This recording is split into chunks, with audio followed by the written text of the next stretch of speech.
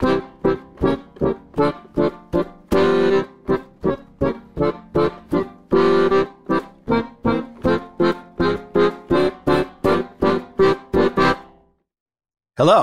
my name is Aaron Katz, aka Duckman Do, aka Aaron Seeman. So welcome to my button board exercises for Stradella button board. The Stradella system is a very common system for the left hand, and it involves 2 columns worth of bass notes.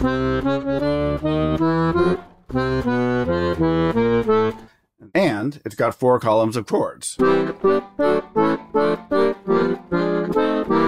So first of all, accordion finger numbers are done the same way as piano finger numbers. So that means that we've got 1 through 5, thumb through pinky.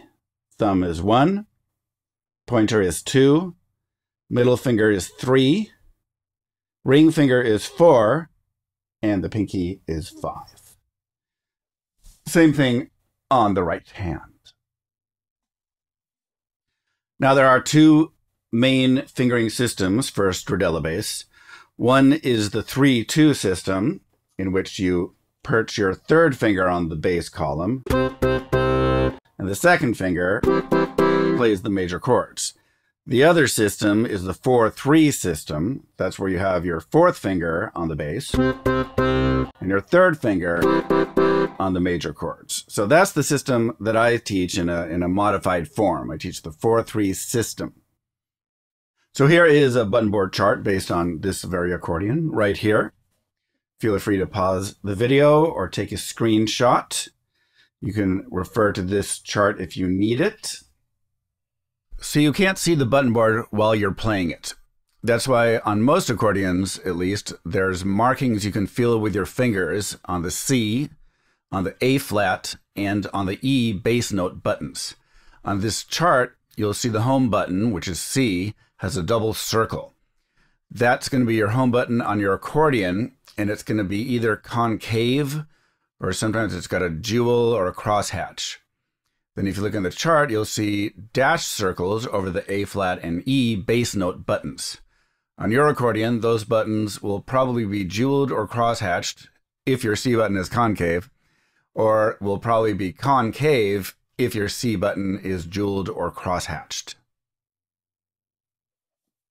So a little terminology. I call the buttons running this way columns, and the buttons running this way rows.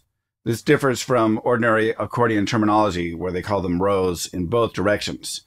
But that makes no sense to me, so that's why I do it that way. So that means we've got our bass column. We've got our counter bass column. Then we've got our major column. We've got our minor column. Then we've got our 7th column. And then the outermost one here is the diminished column. Going the other direction, we have our keys. So this would be the C row. This would be the G row. This would be the D row. And so on all the way up and down the accordion, as you can see on the chart. So these exercises should work on most Stradella button boards. Some Stradellas have fewer buttons than my accordion. Some Stradellas have more buttons than my accordion. So basically, if you run into exercises that have buttons that you don't have, just skip on to the next exercise. So also, I'm not really teaching accordion notation as such, but you could probably figure out how to read accordion-based notation from these videos anyway.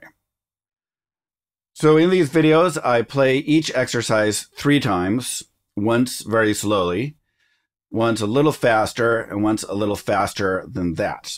Also, first time through, I have a lot of text information on the screen for which buttons you're playing and which notes you should be looking at. Second time through, there's a little less information, and the third time through, I leave the notation up, but you're on your own for the third one.